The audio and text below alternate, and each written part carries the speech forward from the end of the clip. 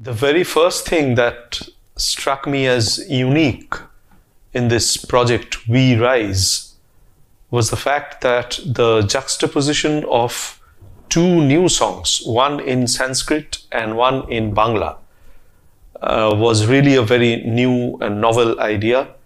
And when Somdatta came up with this project, I immediately went for it because it was a challenge. I have done such fusion songs previously with classical bandishes, Tagore songs, but not two new songs, and that too one in Sanskrit.